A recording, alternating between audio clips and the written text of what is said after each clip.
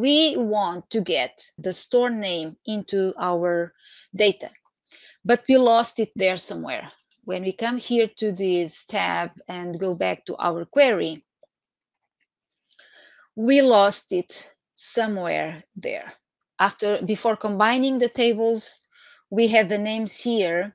Then we combine just the tables that were in column data. And because these tables don't have the name of the city, then we lost it.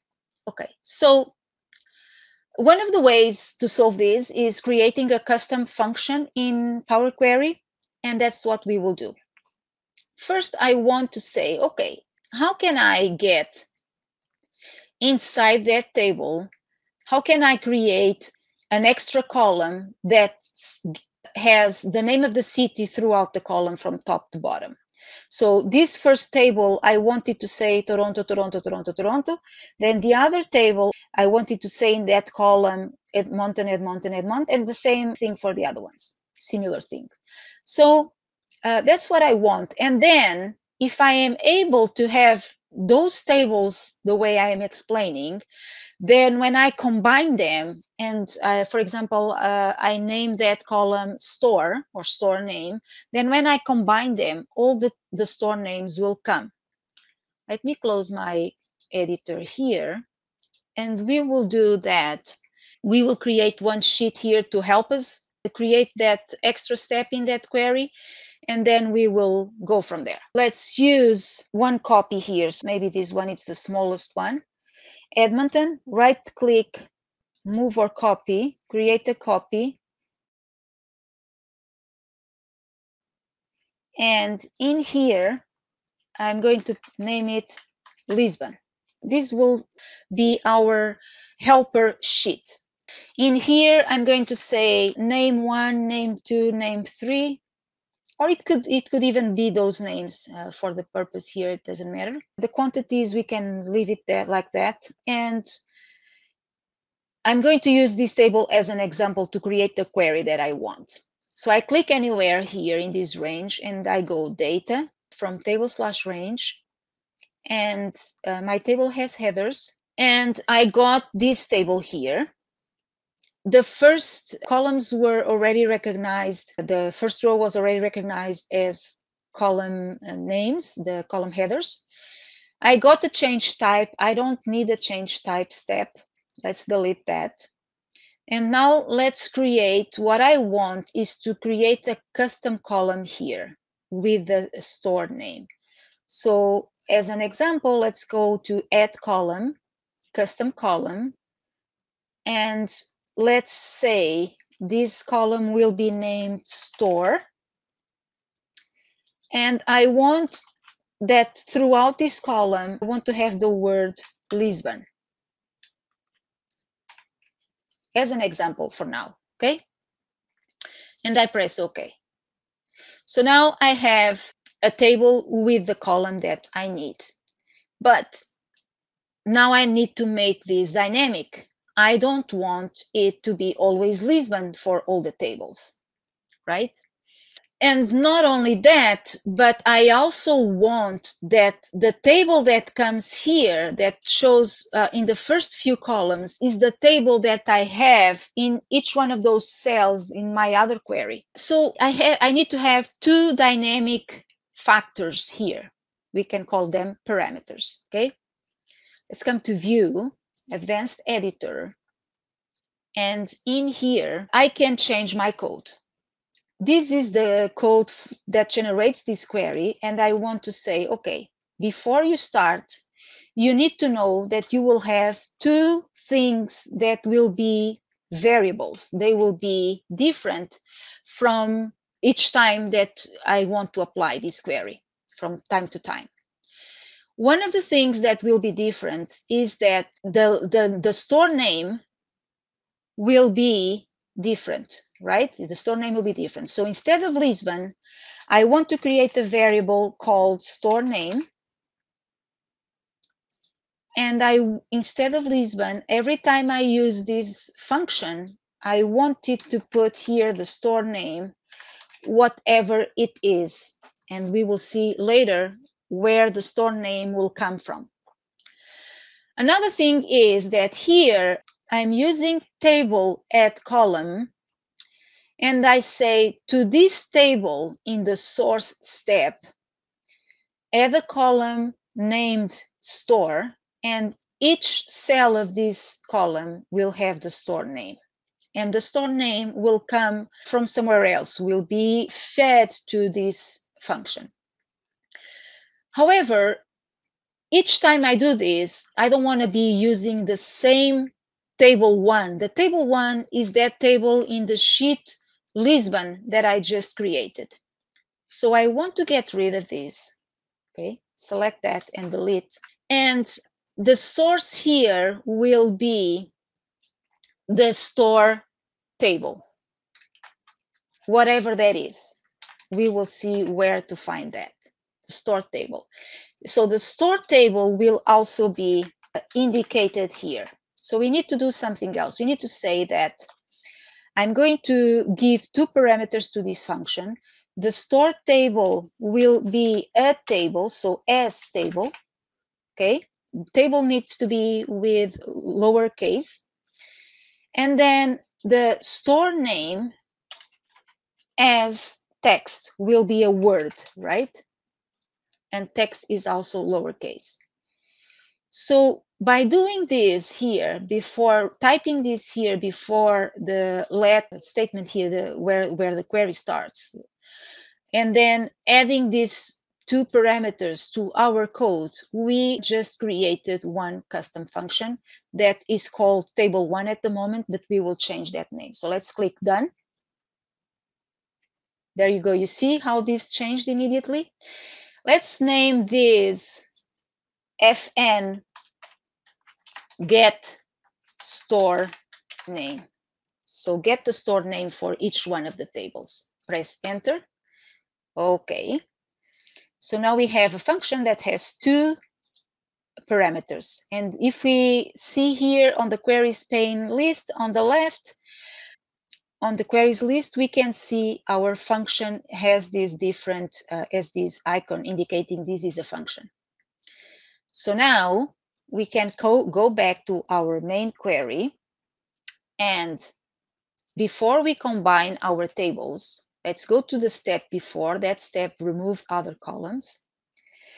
And I'm going to create a new column here using that custom function. So I'm going to come here and go to add column, invoke custom function. I'm going to call a function to create the column for me. Insert step, yes. Now it asks me, okay, how do you want to call this new column name that we are about to create? I'm going to call it store data. And what is the function you want to use? Is this one is the only one we have? The minute we choose that, it recognizes that we need to indicate it has two parameters, and we need to indicate to tell the function where the values are coming from. For store table, they are coming from the column data. This is where the tables are, okay? So I can come here and say it's a column name, and it's in the column named data, okay, there. Where can I find the store name to put in my function? The store name is text. It's indicating here that is text, but it will come from the column name here. So I'm going to choose column name, and now I'm going to choose column name. Okay, so we are creating a new column called store data. To create that column, we are using a function called fn_get_store_name. That function needs to know where to find two things to create the result of that function. Needs to know where is the store table. It's in the column data of our previous step. And where is the store name? It's in the column name in our previous step. Look at this column, get the name from the store from there. Look at this column, get the table with data from there. There's the table there. And now create a new table that is the same as this one, but has an extra column with the name of the store. Let's see if we got that. We have a new column named store with Toronto, Toronto, Toronto, because that's the name of the store there. Let's see here. We have a new column with Edmonton, Edmonton, Edmonton, because that's the name there. So we have, in this here, we have 1, 2, 3, 4, 5 names plus the store column. In this one here, we have only the 1, 2, 3, 4 names plus the store column, and so forth. Similar to all the other ones, but everything here is dynamic. So you see the power of having built a custom function. Okay, so what happens now when we move to the combine table step? It happens that now, let me close here. Now we should have that column store somewhere. Oh, no, we don't have it yet. Okay, we don't have it yet. Why?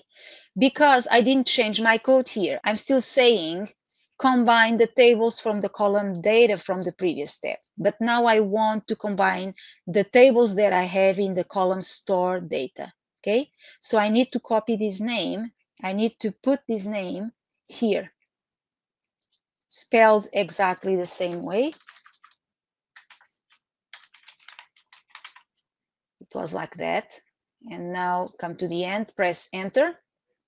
And there we go. Now we have the store column here. I will move this, right click, move to the beginning, insert a step. Yes, please. Okay. Now, if we go to the next step where we were pivoting other columns, we, at that time, the time we did this, when we did this, we didn't have the column store. So if we want to keep the column store, we need to add it to our code here. So in between double quotes, let's type store there. This is the list of the columns that we want to keep, and we are unpivoting the other columns. The great advantage of this is that we are not hard coding. We are not leaving in our code the names of the columns that can change over time. We are just referring to columns that will be constant. So that's a good thing. Enter. So now we got our store column throughout our resulting table here. When we go to renamed columns, that's good. Nothing to do about the new column. Reordered columns, we have the store at the beginning and then vendor. That's fine, because here we don't refer to the store. If we want to make sure that the store will always show in the correct place, maybe we can type here store and then vendor product quantity to make sure everything will show in the correct place and order. Change type, it's the time to add the changing the store type. So we can do it using copying, or we could even use the buttons. Probably, most likely, powerquery will combine the two steps into just one, but I'm going to type in here and I'm going to say, so I copied and pasted. I'm going to say store and say that store is type text. Okay. Nice. And then sorted rows, sorry. At the end, we want to include the store first. Let me think. Yes, store first. So similar to what we just did, let's copy this portion here. So I copied and pasted now this portion of code here. And I'm going to say that here for the column store, I want it to be in order ascending as well. So, and because it appears first, if you pay attention to this here, you can probably see there's a 1 and a 2. When I press enter, it should be 1 in store, then 2 in vendor, and a 3 in product. See? Enter. There we go. Okay, you can see these little numbers here. So it says the store. First, I want to sort store alphabetically. Then within each store, I want to store the vendor names alphabetically. And then within each vendor, I want to sort the products alphabetically as well. So that's what that means. And so now we are ready to load our data. Home, close and load. And let's see what the result is. Let's go to all sales. We don't have the store column there yet but we can see it here in the pivot table columns that it was the list of fields, it was loaded. Now we just need to put it where we want, maybe before the vendor names, and there we go.